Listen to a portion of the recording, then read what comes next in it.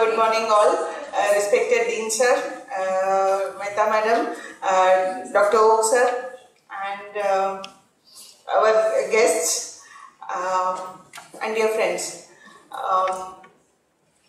Under Aegis of Medical Humanities Division of KEM Hospital, I welcome you all here for today's program on poetry and science.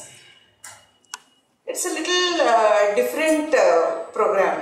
We are going to look at science from poetic point of view or poetic lens, and their views on health, sciences and the interface between arts and science. Our division was started last year. Dr.M.V.L.Kothari, who was our ex-head of the Department of Anatomy and one of the dearest teachers this institute has ever had, and an excellent human being, an orator par excellence. I think his name being associated with this medical humanities was the best thing that could happen to our division. Dr.SUNIL PANDYA is our chair of medical humanities. Unfortunately, he is not able to come and attend today's event, but I would like you all to enjoy this morning's discourse. I hand over the mic to Sanjay. Thank you so much. Thank you. Thanks a lot. I would actually request everybody to kind of come right to the front so that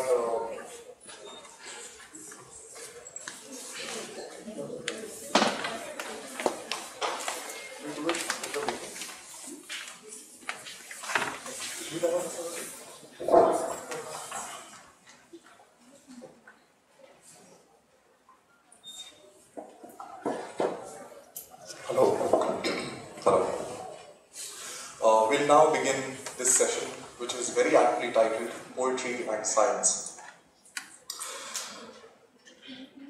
Good morning, ladies and gentlemen, lovers of poetry and imagination, believers of science and reasoning. Friedrich von Schlegel, noted German writer and critic, once said, "If you want to penetrate into the heart of physics, then let yourself be initiated into the mysteries of poetry." Victor Hugo draws an even more undeviating parallel between the two when he says, "Astronomy has its clear side and its luminous side. On its clear side, it is tinctured with algebra. On its luminous side, with poetry." Or James Russell Lowell, who in his literary essay Witchcraft, published in 1868, says, "In the earliest ages, science was poetry, as in the latter, poetry has become science." Aren't scientists, poets, combining atoms and elements, just like words, to create a new way of life? Aren't poets social scientists, combining words and imagination to create a new way of life? And yet, we are faced with an indefinable question. Is poetry and science the same, or are they different? This very question unites us all today. Today we have our distinguished luminaries who stand on the cusp of poetry and science. We have Sylvia Geist, Anita Thampi and Shri Swami, and our moderator for this session, Dr. Sanjay Oak. I will begin with a round of introductions now, and as I introduce, I would request all the dignitaries to come and take their place on the stage. Our first speaker, Sylvia Geist, comes from Berlin. She studied chemistry, German studies and art history at the Technical University of Berlin. She delves into poetry, prose and translates works from English. Her language is characterized by a mix of linguistic styles that draws a parallel between pathos and brevity. She believes in writing with a precision of scholarly denotation, describing the agitation of vernacular and lastly, bringing in extreme condensation through the language of poetry. I please request Sylvia Geist to take her stage.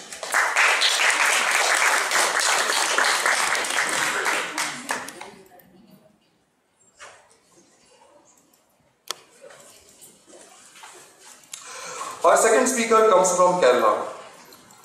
Anita Thampi, a Malayalam poet with 3 collections to her credit.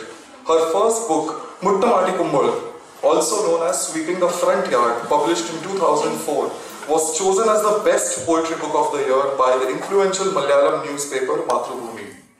The dynamic tension between the self and the universe, the individual's subjective consciousness against a vast, impersonal expanse of external reality lies at the heart of all her poetry.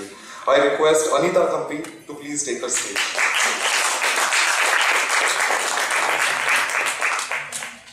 Our third speaker is Sridhara Swami. Sridhara Swami is a poet, essayist and photographer. Her first collection of poems, A Reluctant Survivor, published in 2007 by Sahitya Akademi. Sridhara has written 4 books for children, published in 2009 and 2012. She was a 2011 Charles Wallace Writer-in-Residence at the University of Stirling, Scotland, and Fellow of the International Writing Program at the University of Iowa 2013. I would request Sridhara to please come on stage. And now comes the moderator, who very modestly said that please do not introduce me at all, so I'll just keep with his request, and I request Dr. Sanjay to please come on stage.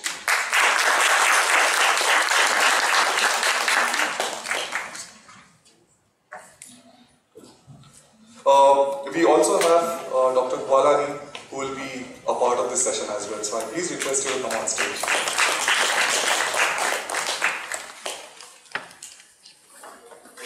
I now request Dr. Roque to take over this session and begin with this discourse. Thank you.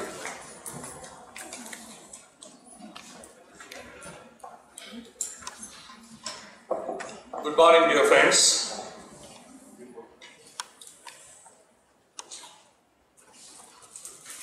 Honorable Dean, Dr. Gwalani, my dear poet friends, Sylvia, Anita, Sridhara, my colleague from Nair, Dr. Kanak Nagle, head of cardiac surgery and a poet. Dear friends, coming to KM has always been a homecoming to me. And that's the reason I scheduled my work at Prince Ali Khan today at 7:30 AM, so that I am taught at 11 o'clock. And never be bothered by the empty chairs of MLT, because I always said that in Kurukshetra, when Bhagavad Gita was narrated, Arjuna was the only listener. But Krishna did it for one listener. So there is no reason, Sylvia, why we should not do it for any other audience, is it? That's it. Poetry and science seem like two opposites, but the two have long been intertwined with each other. So today, coming to KEM, in addition to becoming a homecoming, was a joyous occasion. There are rare occasions when I come to KEM for a meeting of minds for a change. And there are still rarer occasions that I now visit KEM not for a surgical scalpel, but for a meaningful metaphor. There's a wonderful poem. This comes from Prasun Joshi, a name which is known to all of us in India. And I'm just going to say, in few lines, what he has described, what a poem means to life. This is in Hindi, and it goes, क्या समाज को जगाना है कविता? क्या समाज को जगाना है कविता? या कुछ बताना, कुछ छुपाना, बिन कहे कुछ कह जाना, सब कुछ कह जाना, क्या यह है कविता? या फिर संवेदना के दीपक को शब्दों के होर से तूफानों से बचाना है कविता? या इतिहास जिसे भुला दे, राजनीति जिसे नजरअंदाज कर दे, उस मासूम से सत्य को जीवित रखना है कविता? शायद और भी बहुत कुछ है कविता, पर अगर सरलता से सोचे तो शायद दो कड़ी ठहर कर जिंदगी की नदी को बहते हुए देखते जाना है कविता। क्या बात, वाह। Prasun Joshi is a very brilliant young lyricist from India, He writes for most of the blockbuster movies. What he talks about poetry is that, what is a poetry? Is it reliving your past? It is daydreaming your future? Is it getting to the forefront the things that the politicians would love to forget? Is it giving a common person a hope to live and aspire and achieve something in life? What is eventually a poetry? And he ends saying that life is like a river which is taking undulating swipes and just observing the way it goes. That is poetry. That's what he says. Dear friends, today we have all assembled to pause, ponder and think about, we may say, flirtation of poetry and science and how deep that particular romance is. Do you know how deep that romance is? In the late 1700, scientific treatise and in the publications, the Lancet, BMJ, things that we keep on doing today, all the initial scientific treatises were written in a poetic form. And poetry was considered as a language of intellect and future. In 1800, Lewis Carroll experimented with mathematical logic to create the famous The Square Stanza and then Dante's The Divine Comedy. In 1984, there was a paper, The Detection of Shock Company by physicist Z.W.V. Story.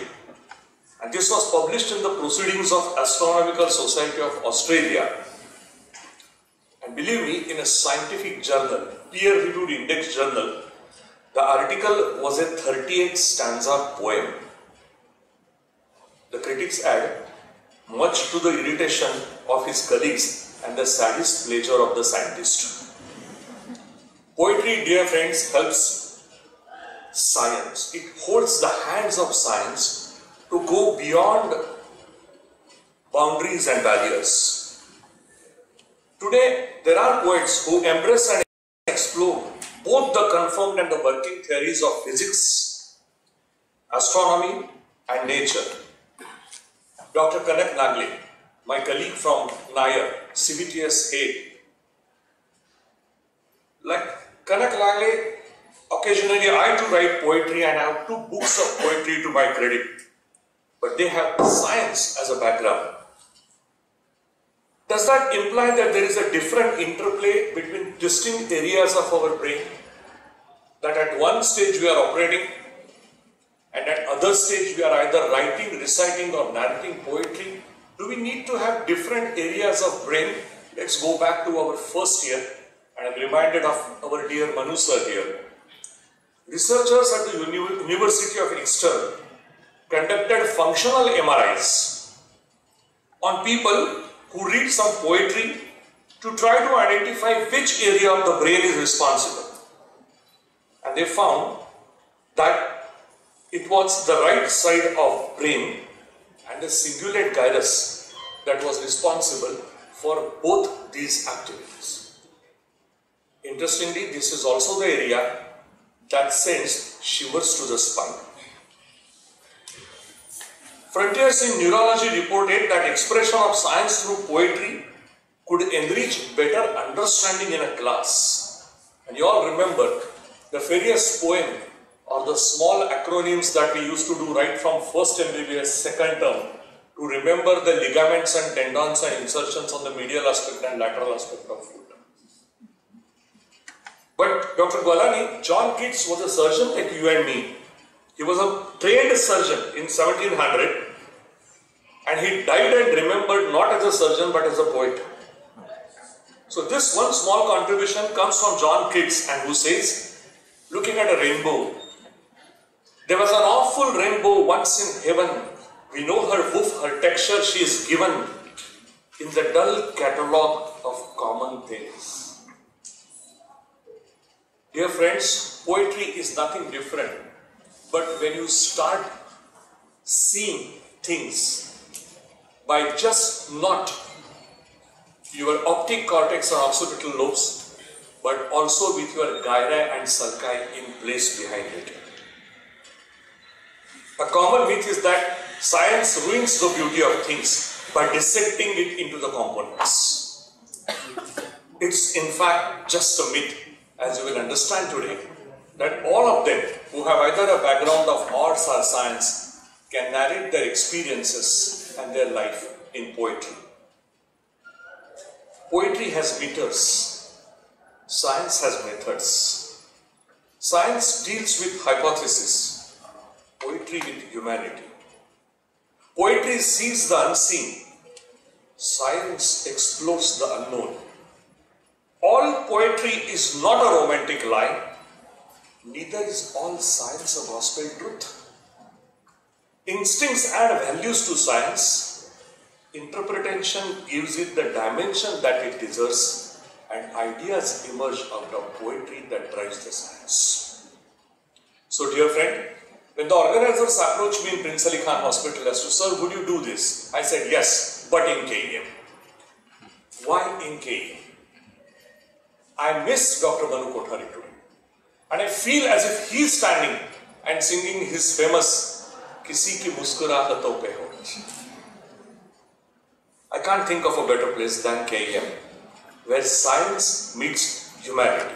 Sylvia, this is the place which trains doctors of tomorrow of India. And we are all proud of being students of this particular place. This is the place where science and surgery touch serenity. And therefore, this has to be the place where pragmatism should whisper poetry. Dear friends, come, for the next 1 hour, let's all in our own words inspect, palpate, percuss and auscultate and explore the enchanted vistas to touch the unmet horizons of poetry and science. I am now going to request Sylvia to present her views and then sing the famous poem that you wish to convey. What I have in mind is each one of you speak, convey your 1 or 2 poems, and then I am going to request Dr. Nagle, and there are very bright young students and staff members from this place. I have been a dean and director of this place for 4 years, looked at the wonderful product of magazines which this college brings up, and there are sections on poetry when bright young students to the staff members explore themselves and express themselves in poetic romance. How wonderful when one first-year student of medicine who dissects a human body from Nair Hospital once wrote that the best friend that I have got till today is the dead body which I dissect. That is poetry in day-to-day life. Sylvia, it's all yours. Please come.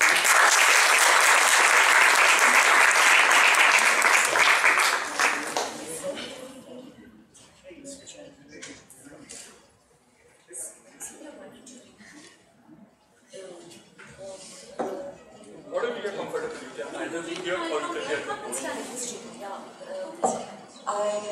I thank you for that warm welcome, and my first phrase will be an apologize for my bad English. So I hope you can understand my accent, and I will try to understand what I listen here. Yeah, I agree with you, because I remember we have a certain tradition in Germany of doctors who have been poets too. Or let's say not only in the German tradition that happened, but also in Russia we know great novelists like Pasternak or Bulgakov, but in Germany I think of Gottfried Benn, famous expressionist poet, and he was a doctor too, and what he has seen and experienced while he worked with his patients, that found and poetic expression in his poetry. So it was a direct connection between these two realms. And I also agree with what we have listened to right now about the common root of poetry and science. We find it in the word techne, in the old Grecian word techne, which meant science as well as art. It was a common word for both of that. And for me, it became a prominent topic when I tried to break free from my individual concerns and worries, and I thought, okay, what can I do to escape some boundaries or some mental limits? And I didn't write about myself anymore, or I thought I won't, and because I had studied chemistry before, one day I had a look on the periodic table, and in that depiction I had in front of my eyes, it looked as if the single elements were depicted as a poem, because any shift in the inner of the atom was a line, or seemed to be a line, and any electron in that shift seemed to be a word. And so I got the idea, okay, this is a form I can try to work with. I have a certain number of words I am allowed to use for a stanza, and I have a content, and I have something to tell about, and this is the element itself. What can it do? What qualities has it? Then I start to write some poems about chemical elements based on the shape of the periodic table. But meanwhile, of course, I have to confess I didn't succeed in matters of breaking free of myself, because I discovered that I brought my inner life in the poetry too, in this chemical poetry too. So these poems are also individual, and in a certain way they became my personal pharmacy, let's say, because any element has particular qualities and capabilities, and of course dangers and risks and options what you can do with. And many elements are parts of our bodies, and without them we could stay alive, we could not come to life at all. And so it is not that abstract, I think, that it sounds. And maybe I just read two of these poems, and my colleague and friend Sridhara will be like friendly to read it in an English translation. Yeah. So the poems are in German language? Yeah. In German, and then we have an English translation. Fine. Yeah? Sure. Because it is a little bit sound in it too, and so it might be nice to hear it in the original language. Sure.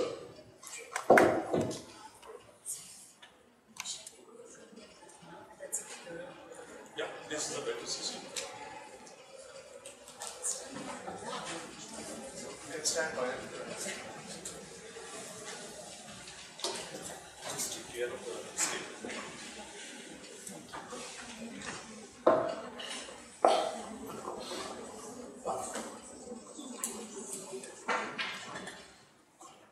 Calcium, Rückgrat, ja. Zähne, ja.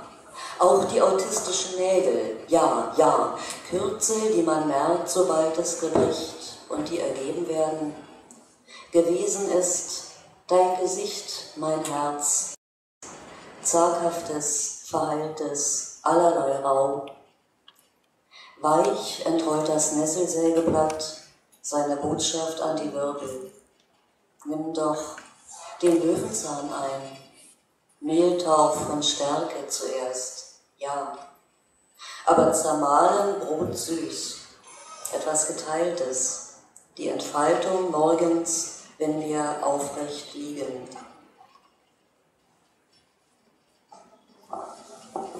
Calcium. Backbone, yes. Teeth, yes. And the autistic nails, yes, yes. Signs we only notice when affliction strikes and they are given up. Is past, your face, my heart, tentative, healed farrago. Softly the nettle saw blade unfurls its message to the spine. So take the dandelion tincture, mildew of starch at first, then crushed bread sweet, something shared, mornings unfolding as we lie up straight.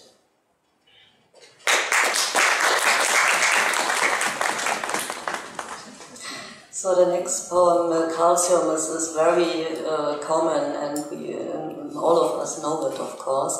The next poem is about a rare metal, iridium, and yeah, it is about the rareness, actually, of something.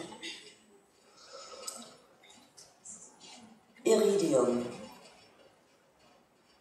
Einmal angenommen, es ginge um etwas anderes. Es ginge seltener als Gold, um selteneres als das.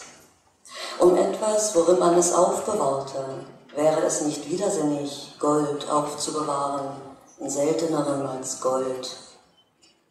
Es ginge nur einmal angenommen um Kugelschreiber, Sonnenbrillen, federne Mechaniken, Dinge so wenig selten wie Wasser oder Licht.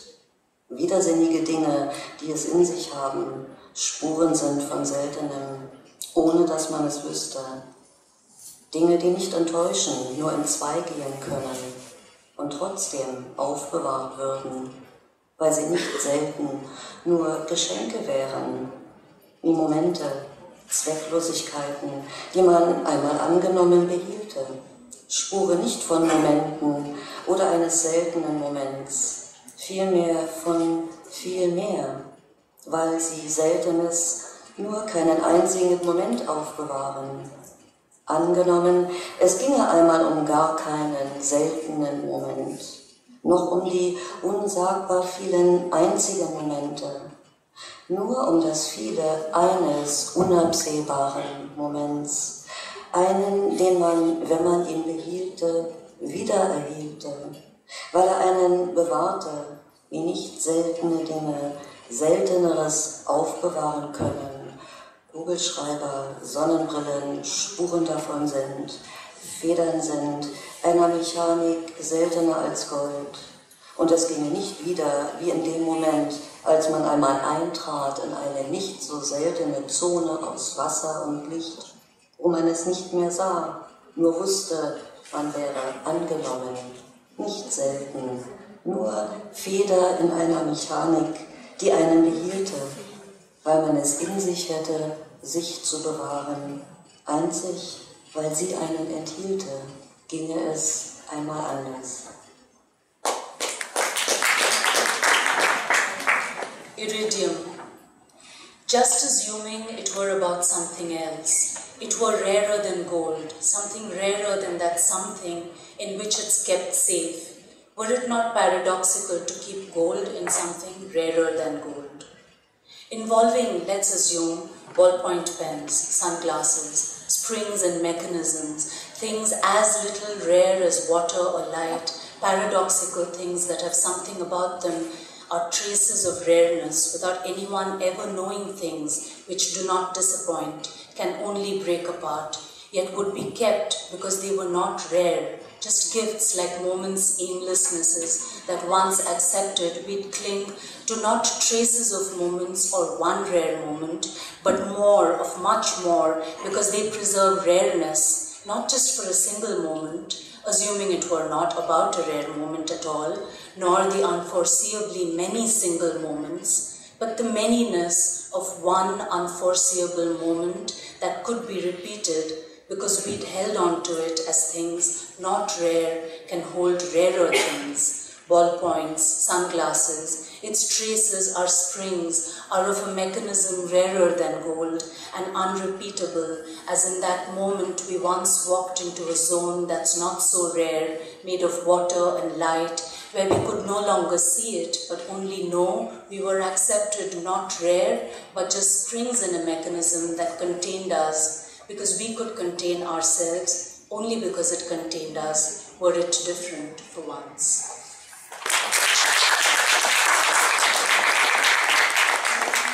That was truly wonderful, and the compliments are also due to Sridhara for translating this. No, I didn't translate it. I just read it. You just read it. Someone translated it. Because the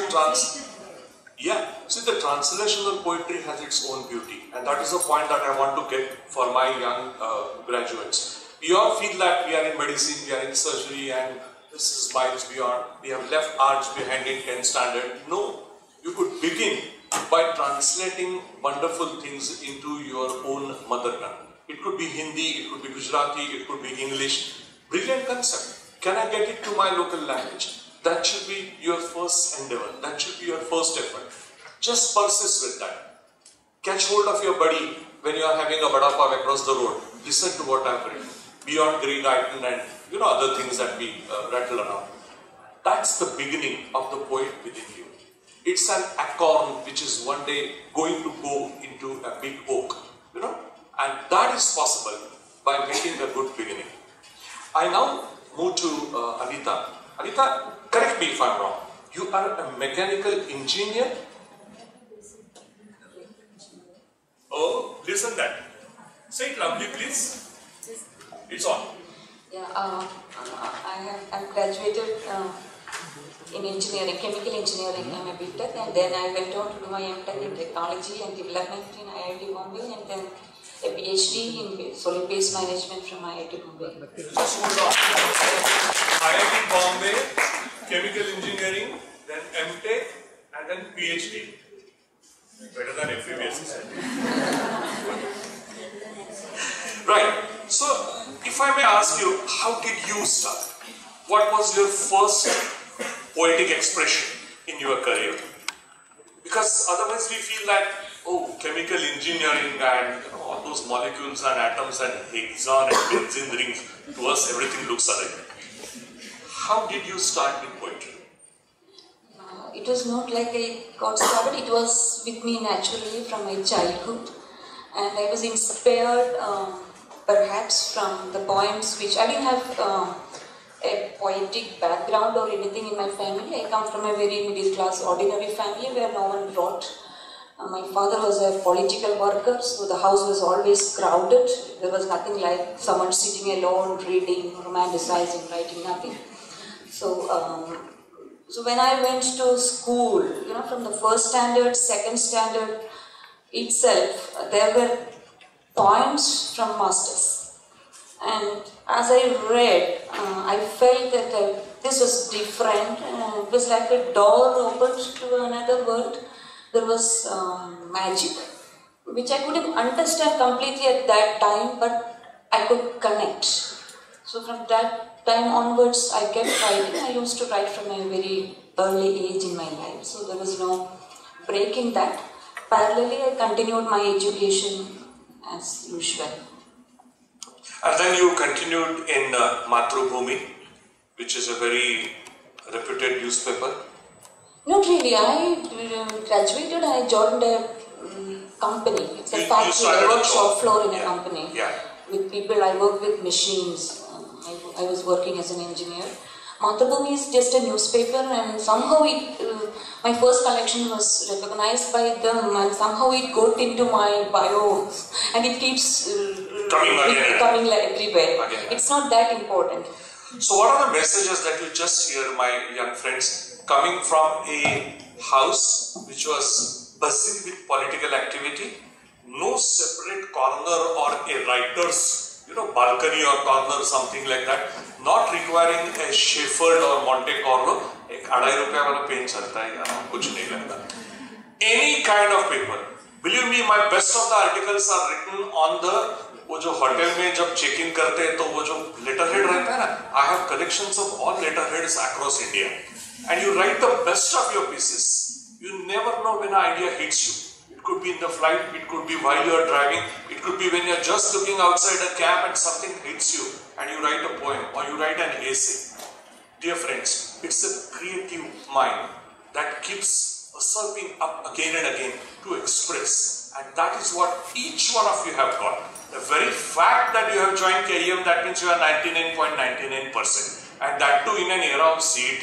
Believe me, Urmi, my colleague, has been here, Nitya has been here. Urmi, Nitya, if we were born in CET era, we would not have been sitting in this hall, very clearly. So these guys are sitting, that means you have that basic energy and intellectual level.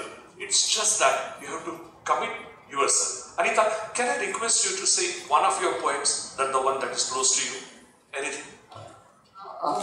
My poem, yeah. I just can't say. Shall I go? Yeah, please. Whichever you are comfortable.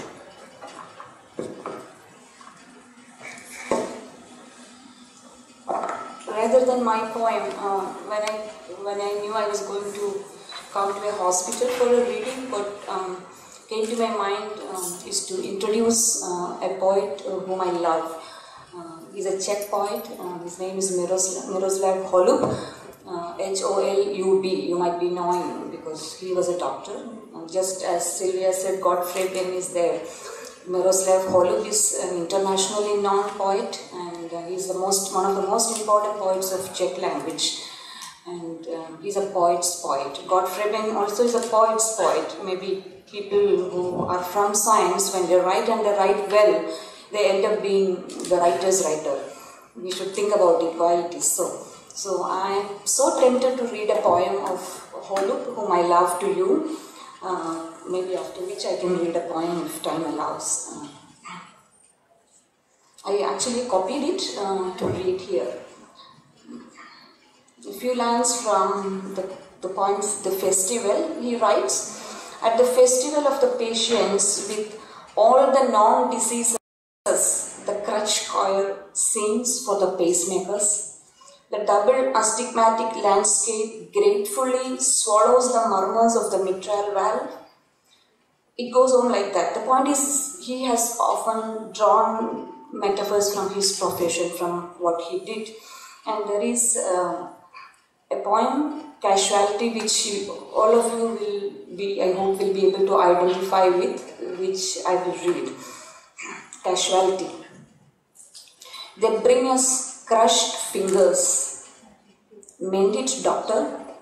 They bring out burned out eyes, haunted owls of hearts. They bring 100 white bodies, 100 red bodies, 100 black bodies. Mend it, doctor. On the dishes of ambulances, they bring the madness of blood, the scream of flesh, the silence of charring. Mend it, doctor. And while we are suturing inch after inch, night after night, nerve to nerve, muscle to muscle, eyes to sight, they bring in even longer daggers, even more dangerous bombs, even more glorious victories, idiots. So that is the poem which I wanted to introduce. And actually Miroslav Holub has said, he was given by the Academy of Writers, he was asked to take a break from his profession as a doctor. We would give you stipend equivalent to your 2 years' salary, so just dedicate yourself to poetry. He said, no, I love science, and if I were given all the time and money to completely write poetry, I'm not sure if I would write poetry at all. So that's what he said. And he said he has two ways of seeking truth. One was science and the other was poetry. So introducing the poet to you, I think I have indirectly expressed what's in my mind as well on these two topics. I don't think these are different. And as a practitioner of science, someone who has been trained in science and technology and has been practicing it all through, trying to draw from my experience, looking back, of course. What I feel is that my training in science and technology has perhaps helped me to seek, precision when I write, brevity, clarity. That's what I feel. And on the other hand, you must be knowing that we are trained, engineers especially are trained to find problems and to find solutions. So we are solution seekers, and poetry has no solution. Poetry is not something which offers solutions, but we are trained always looking for solutions. I must solve this problem, sort of thing. So that's what I have tried to resist when I write poetry. It's not a good thing to, because so many problems are related to that solution-seeking mindset, which I'm not going into in detail. So that's it, and I'll read a poem of mine if that allows, and I will. I write in Malayalam, I don't write in English. The title of this poem is Fruit as It Is. Fruit as It Is, Kaichapadi. It's a brief poem, it's a small poem. I'll read in Malayalam. Even if you don't understand, let the language ring. Padam Varapukari, Chakkapadangal Varakunu, Planchillayil Veril, Kaichapadi. Pen Tadiyil Mulagalai, Rupakalpana Cheyidala. Murivum Turavumai, May Pilarpugalalalla. Rendu Nimisham Munpu, Ammachi Vakkathiyal, Murichu Vechamatta, Varum Tarayil. Madal, Chagani, Chulagal, Guru, Tennunna Pola, Vere Varachitilla. Mullil Tanna Panita Mujuvan Meye, Pennuruthi, Peri, Niverumi Chuvada. Tudachal Ninga, Uttipidikum Karayai, Planchotil Veen Arugi Mulakim Vitai, Eladam Parakum Manamai, Padangal Varekyata Pennumal Nokum Neram, Sherikim, Landadil Paticherna, Padangalai.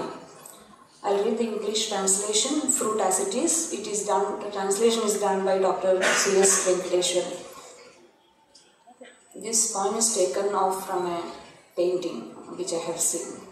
She who paints draws jackfruits on the branches of the jackfruit tree and on the roads just as they are, not fashioned as breasts on the female trunk. Not as split body parts, as openings and wounds, but as if 2 minutes ago mother had cut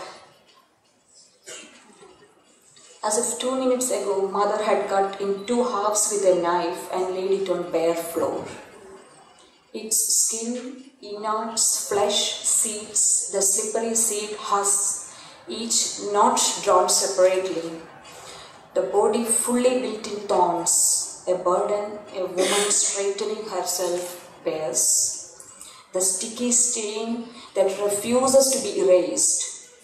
The seed that falls at the foot of the jackfruit tree that rots and sprouts. The smell that spreads all around. When women who do not paint look, with babies growing inside their bellies, they see fruits for real stuck to the jackfruit tree trunk. Thank you.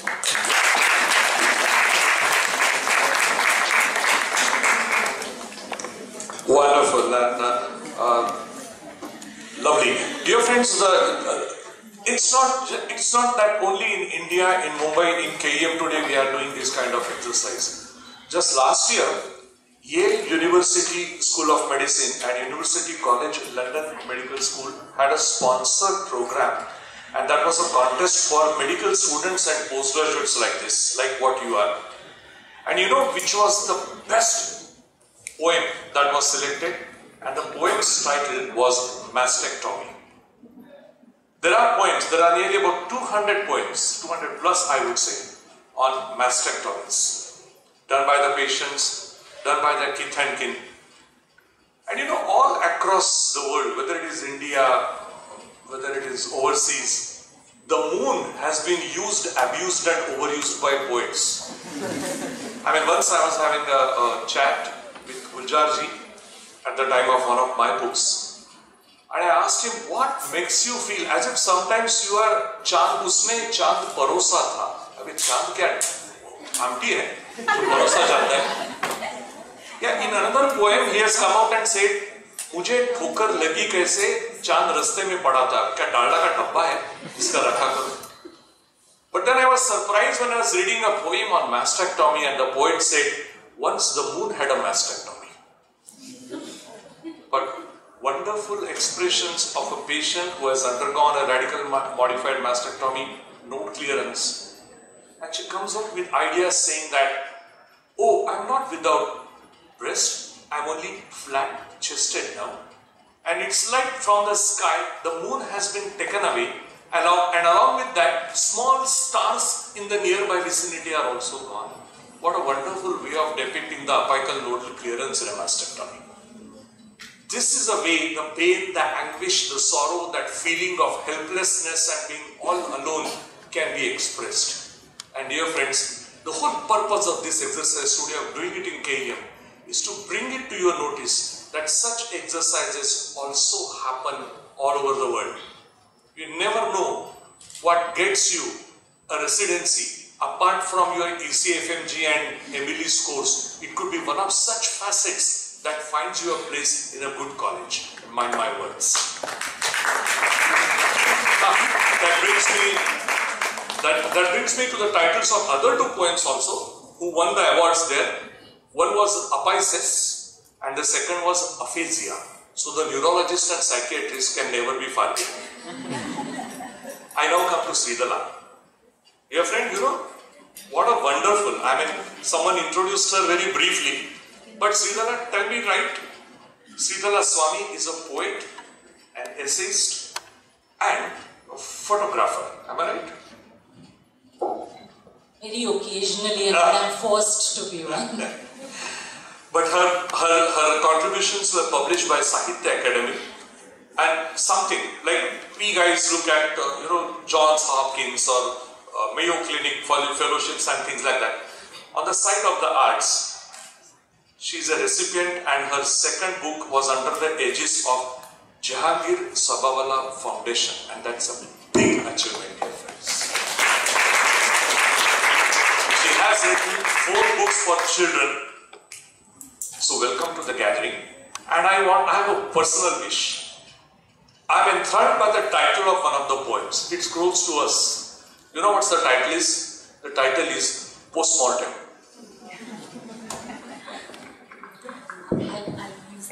Yeah.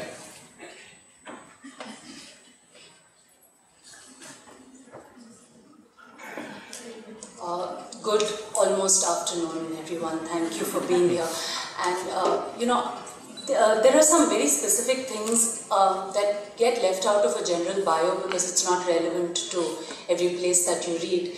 And I'd like to say what a pleasure it is to be in a teaching hospital like KEM, because I have had the privilege of reading at both the Aga Khan Hospital at Karachi and at the St. John's Hospital in Bangalore.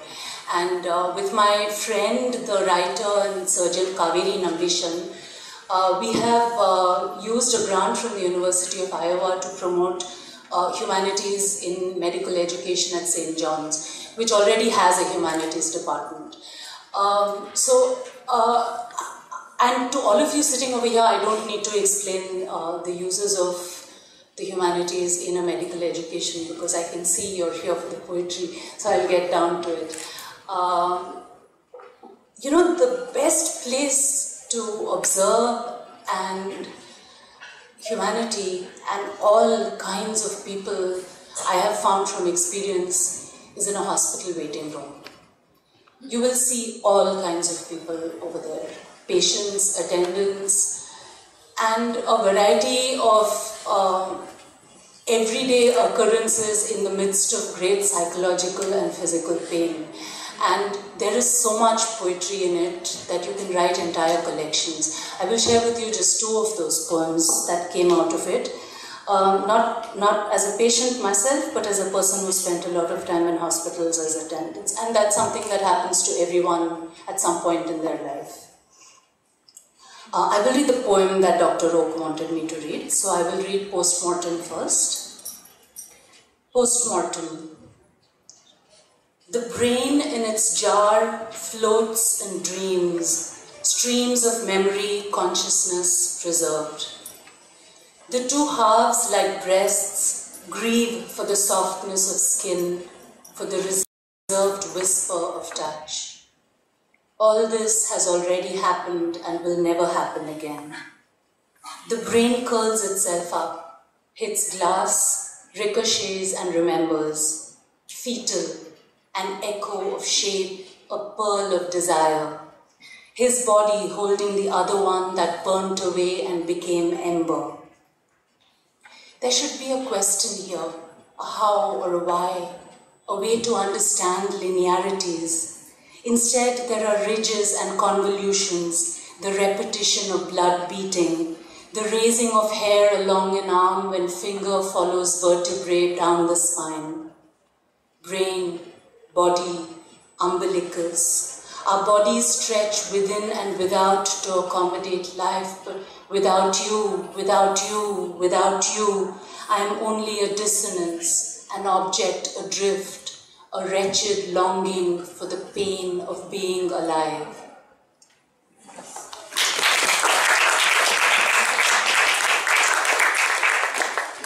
In my first collection, I had a long,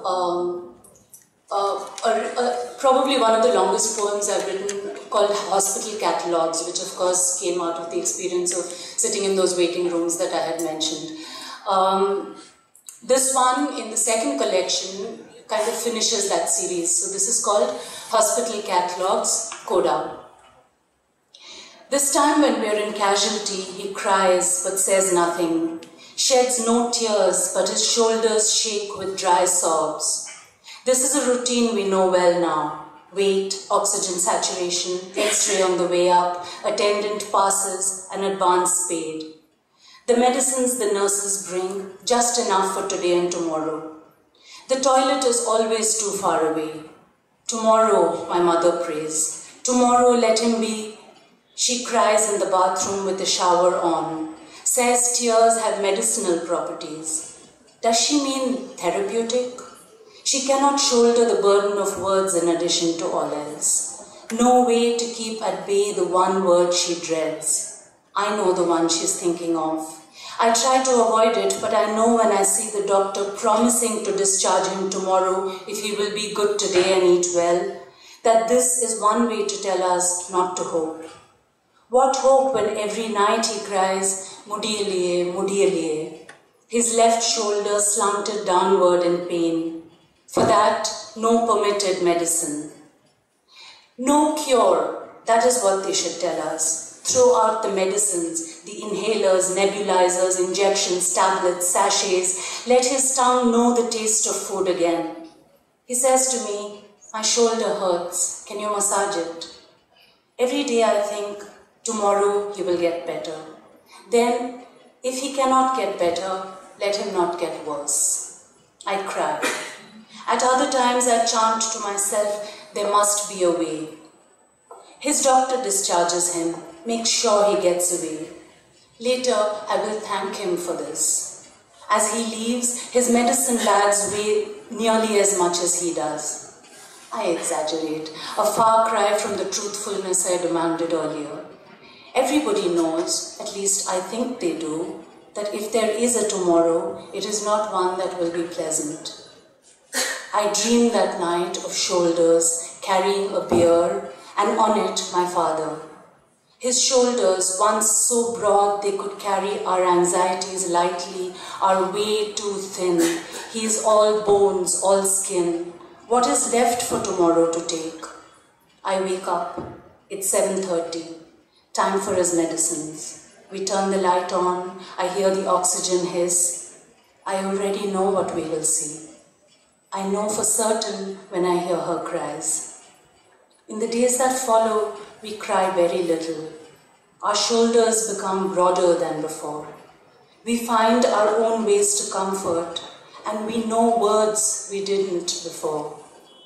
Tomorrow and after, we will avoid hospitals and hate medicines as before.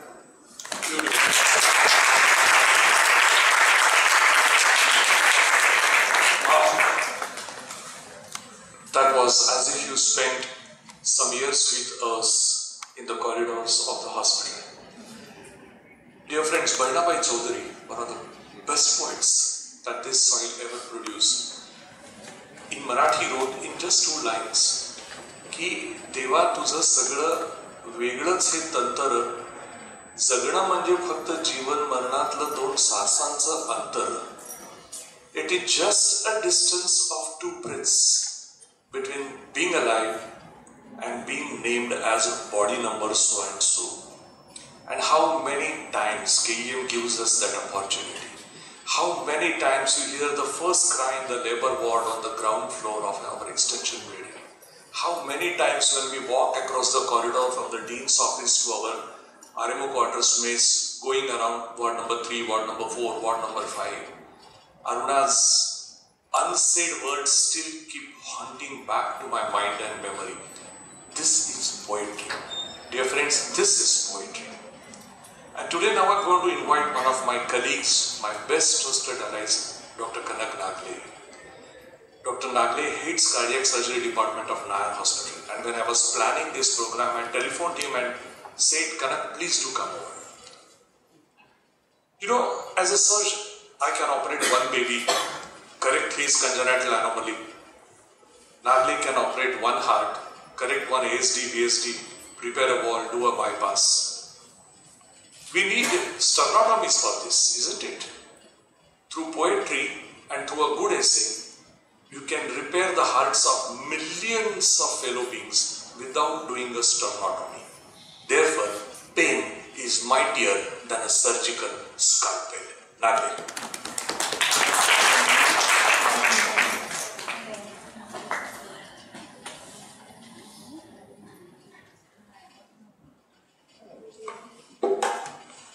Good morning, friends.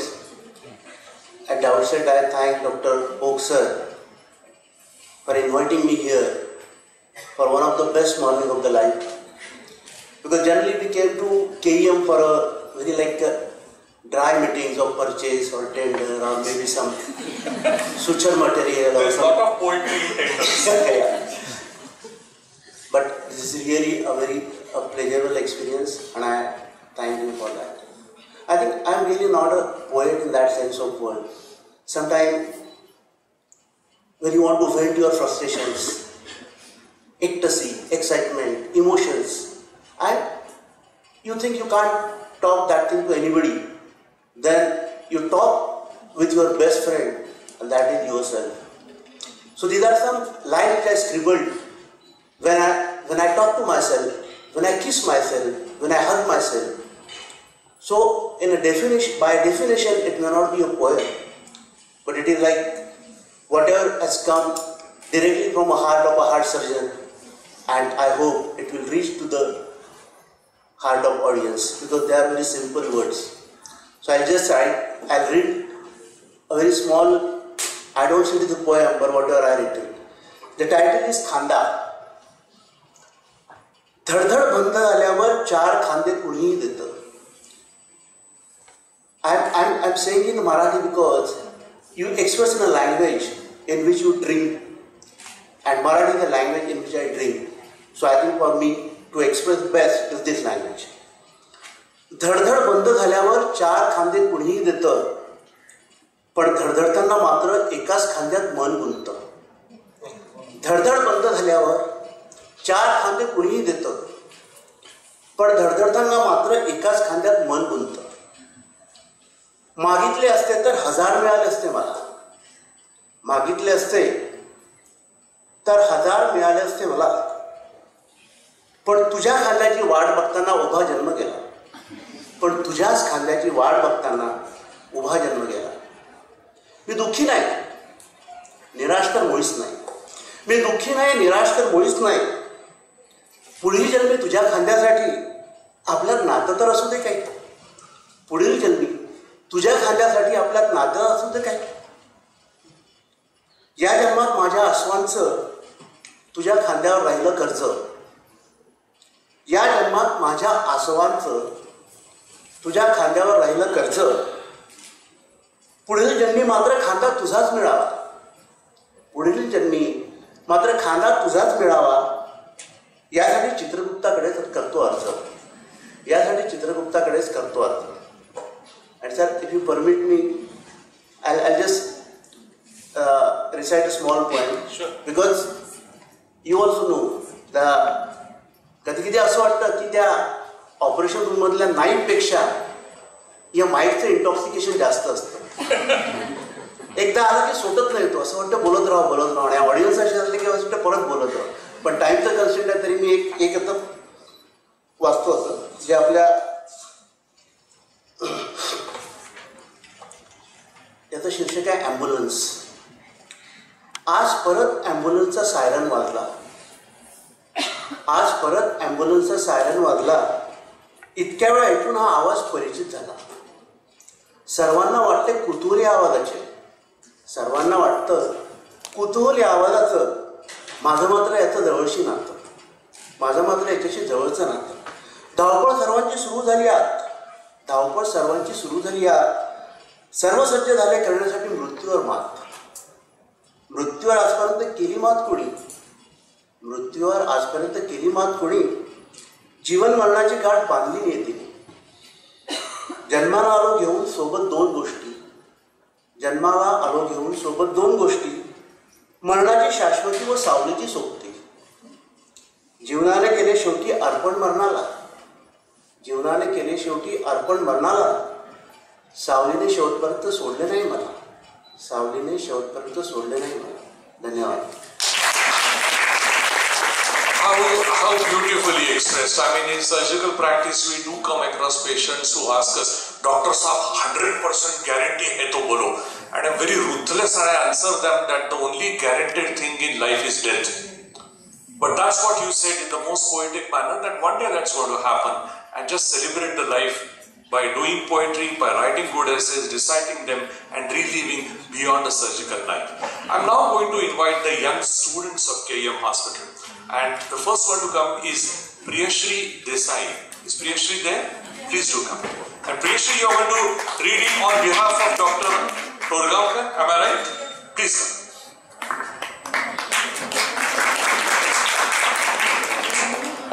Good afternoon, everybody. Rise, light the fire deep within. Nurture it, let it burn bright. For the only way to beat the dark is to become the light. Begin now as you are. Take a single step ahead.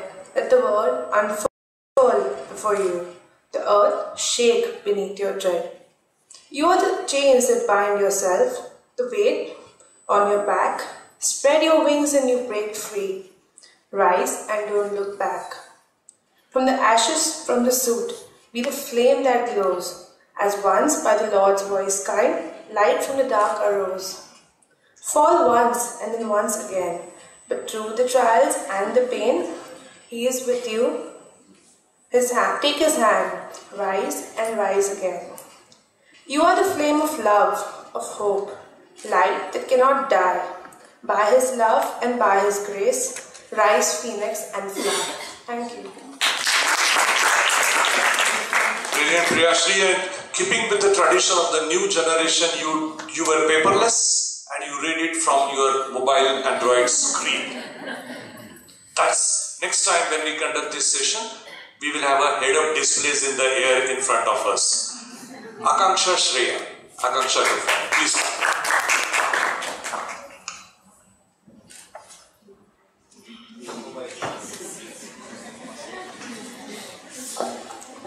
Good afternoon, everyone. The title of my poem is Noisy Times, Quiet Times. And here I begin. A small town nestled in the hills, famous for its cotton mills. I was born in this place, as with my parents was the case. I spent my childhood with my friends, wandering among the hills, setting new trends. We rode horses, we climbed trees, we tasted limes. Those were the times, the noisy times. I grew up as time flew by. When my friends left, I had a good cry. In the big white church took place my marriage. I was given away in a blue carriage. I had 2 children who were the apple of my eyes. They were good and sweet and had witty replies. I loved them a lot, which is hardly a crime. Those were the times, the noisy times. I watched them go with my eyes blurred. Now it's just me and my husband, in our 70s with our backs bent. A small town nestled in the hills, famous for its cotton mills. This is the place where I started. This is the place where I will end the life I had. About my life, I can now write 100 rhymes, for these are the times, the quiet times. Thank you. Aksha, what I like a youngster saying that till 70 me and my husband will be together, though the backs will be bent, and this is the place that will get us back. That's the spirit, that's what we want. Diksha Singh, please.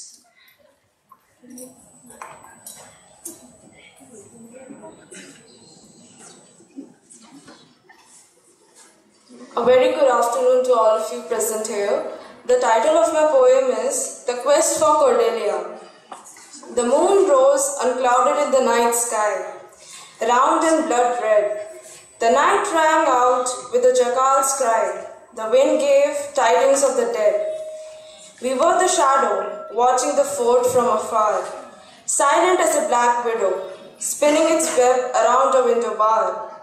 The time came. The clock struck 1. We ran to the fort, carrying the blame of crimes in the past done. Weapons clashed, blood was shed, casting upon the floor a gory hue. Tonight, humans by the devil were led, in death, arms and legs askew. We marched into the fort's heart, crushing anyone who came our way. Our goal was Cordelia, beauty's dart, pining for whom our king lay.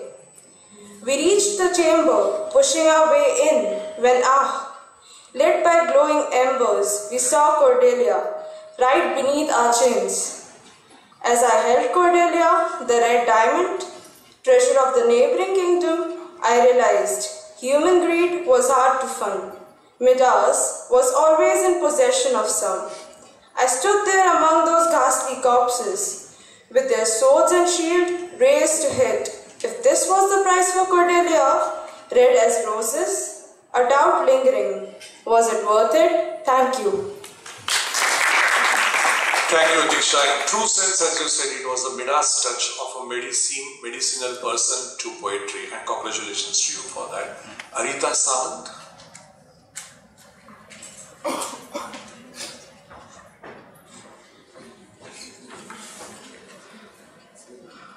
Well, I have written this poem about the Great Irish Famine, which took place in the 19th century, and I am writing this poem as a young married woman. And it depicts the plight of that woman who suffered through it. And the poem is called The Potato Plight. So here I start. My husband is off to the Lord, who has employed him for the fields. All the day he strains him up, at night it's potato in the meal. Oh yes, it's Mr. Britt our Lord. In January came so many of him. He employs others like my man, but at night it's potato in the meal. Have you heard of Mr. Britt too? Oh, you must be an Indian or African or Vietnamese. I have heard he has colonized all the globe. Again, at night, it's potato in the meal. Now Mr. Britt serves the Irish soils. Our rich crops fills him up with zeal. Britain lacks this aubergine, does he yell? So, at night, it's potato in the meal. Potatoes give my man the power. Other veggies lack those vitamins. Caring Mr. Britt has told us this, so at night it's potato in the meal. Martha's man got recruited finally at the dock for exports through the ships. Long live Mr. Britt who did all this, and at night it's potato in the meal. Oh, my man is beating me up today, for no potatoes did our land yield. I had our land while he was off to the Lord, but I found some potatoes for the meal. Canisters have all gone hollow. Lord disables us to have the chick killed. Martha's man is still recruited, and I borrowed some potatoes for the meal. My man does now sit at home and calls me in the bed for the field. What would I serve the kids, I yell. Substitute do the potatoes in the meal. Martha's man goes out every day to allow the breads to get their fill. But money helps settle when the stocks are empty, and where to find the potatoes for the meal?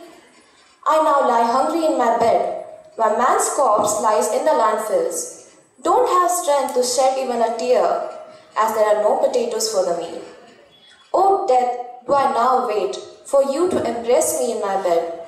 We'll have kids together, it's a deal. Who'll have potatoes in their meal. Thank you. Yeah. Thank you, dear friends. We are coming to the concluding moments of this wonderful session. So, dear friends, the whole... Well, I don't have their names. Are they there? Anyone? Yeah, please come. Join. The one with the black shirt. Come. I had these names, madam. So, yeah, please come.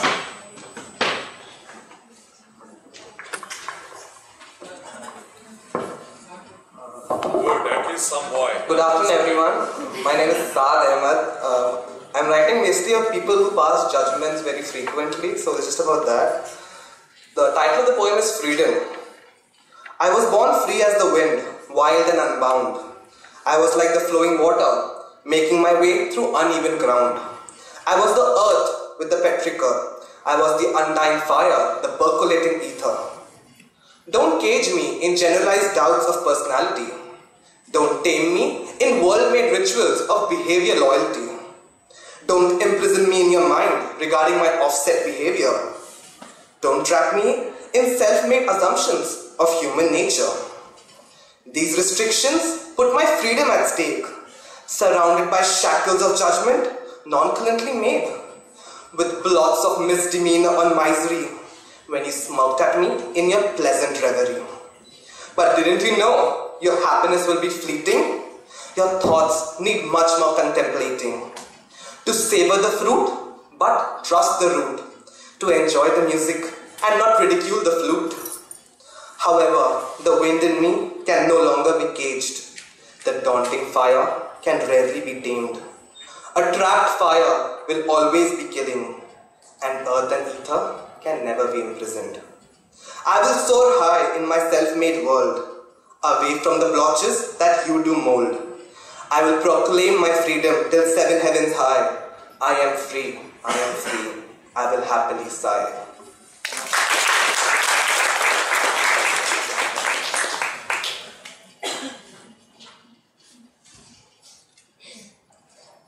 A very good afternoon, everyone. I feel quite aged because I've got a paper to recite my poem, not my phone. The younger generation is keeping with us. I'll be reciting my poem. It's titled A Leukocyte's Autobiography. I wrote it around a month back after I read Harrison's for like 4 to 5 hours at the back page of my Harrison's. So here it goes. Deep within the bones, a place there was, small and packed, made for a cause. My father's forefathers had all worked here, leaving behind no chance for flaws. I came to life on one fine night and saw a huge megakaryocyte. He said to me in his heavy voice, "Welcome, you are a leukocyte." In my home marrow, I could see so many cells looking just like me, all waiting on the brink of a big pool of wandering RBCs. Oh boy, I sure was scared to fight those frightful bacteria and parasites. But alas, I realized I had no choice, for I was born a leukocyte. So off I swam with all my friends in plasma, traversing loops and bends, along the path that was set for us, giggling, singing, right till the end. But one fateful day, things weren't fine. Someone had smelled a cytokine. Vigilant interleukins apprised us. Few bacteria had crossed the line. We praised ourselves, for it was time to unleash our powerful lysozymes, which had been hungry for far too long, all brimming with their lytic enzymes. We scanned the blood from head to toe, searching for a deadly foe. ripping their bodies apart till they had just no chance to grow. We celebrated our Herculean win, but the bacteria had done their sin, for I realized I had been hit by their lethal endotoxin.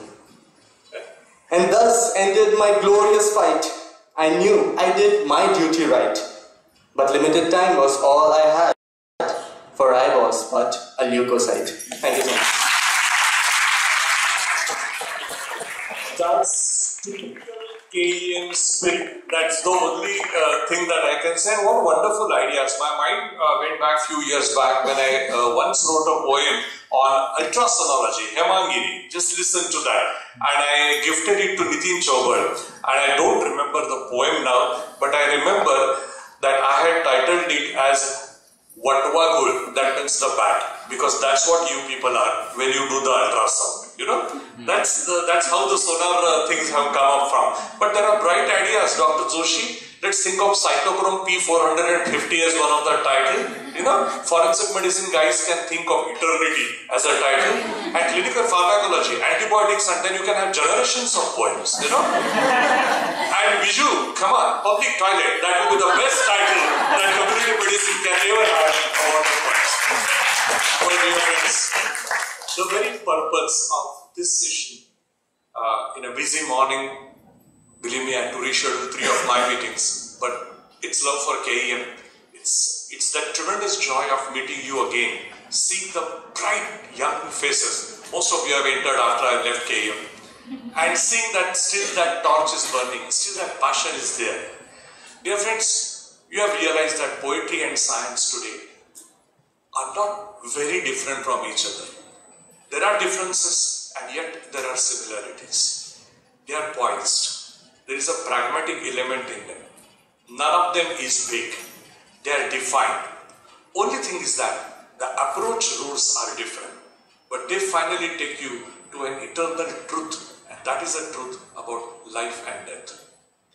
Why do I want to imbibe this on your young minds?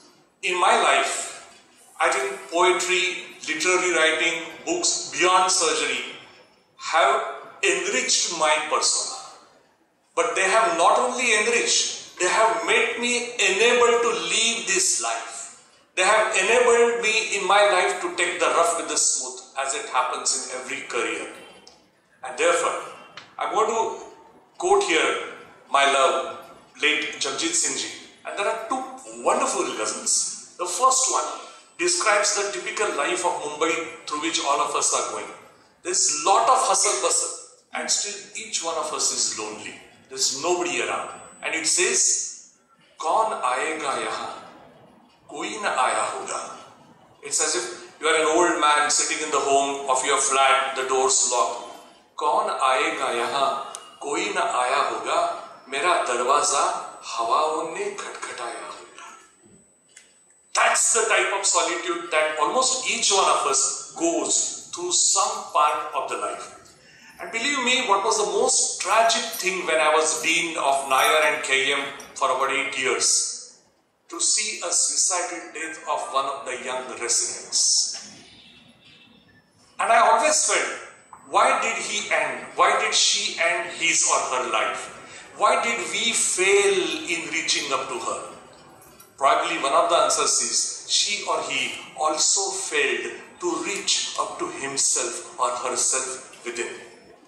So dear friends, there would be moments of ecstasy, there would be moments of despair, there would be moments of hope, there would be moments of frustrations and failures. Nobody is immune to that. And sometimes you feel like that second wonderful ghazal which almost all of you have heard, Apni marzi se kaha is safar mein hum hain, rukh hawaon ka jidhar ka usi safar ke udhar ke hum hain.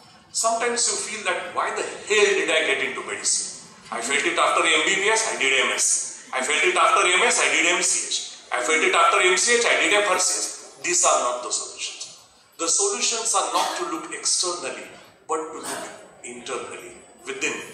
And to exteriorize yourself, either in the form of a poetic writing or in the form of an essay, and share your things within to others. That's the best way to bond with each other. And that's what I expect from KEM hereafter. I hand it over to you. Thank you.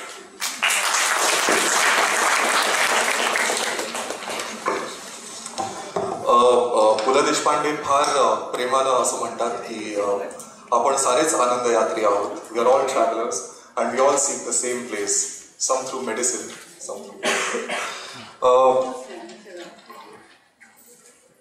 As far as our medical experience goes, we were only concerned with ICUs, heart rate and medical bills. We do shudder when we have to meet a doctor, but today was something completely different. For a change, this wasn't a medical consultation, but this was a conversation between medicine and poetry. At the beginning, we were only admiring this hall and the seats that rose like waves and waves on us. Slowly, the hall started filling up with medical students. I think they aren't just growing up to be doctors, but poets with a scalpel and stethoscope. Because when poetry meets medicine, it can only give us eternal life. Thank you so much for this session. I thank all the speakers. I thank Dr. Sanjay for being here. And I thank all of you for becoming a part of this session called Poetry and Science. We also have, and guess what, we also have free passes for tomorrow's event, for tomorrow's concert, and I would really request you to go on the website, which is booth.tp/PTP for registering yourself online. Thank you so much.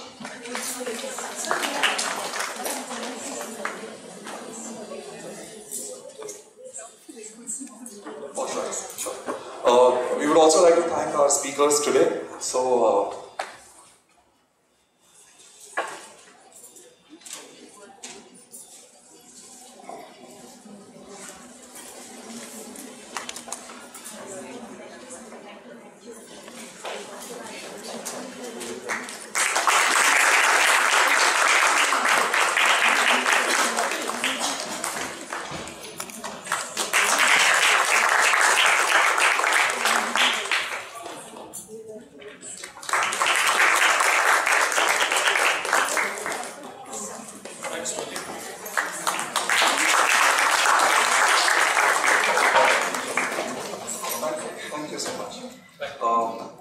yes, we'll do this. Thank you so much. Thank you so much for